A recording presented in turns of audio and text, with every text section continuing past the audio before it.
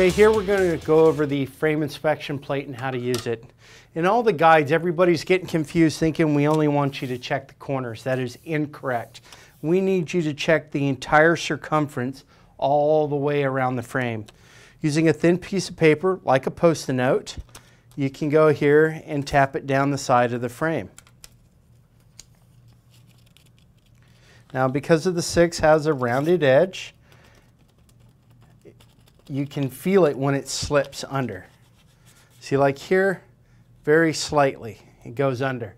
That's not bad. I wouldn't really knock that off for a warranty up here because there's no critical components, and I know the screen's going to sit just fine. But by definition, this should not qualify for a warranty.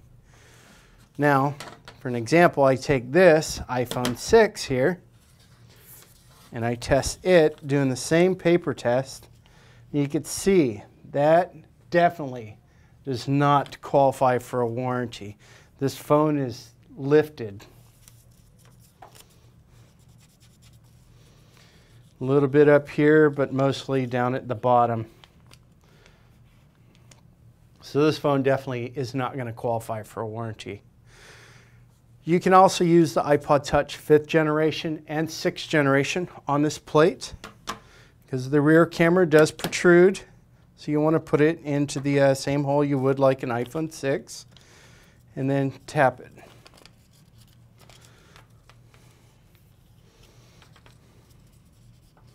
This one here definitely is bent also. So again, no warranty there. Thank you. See you next time.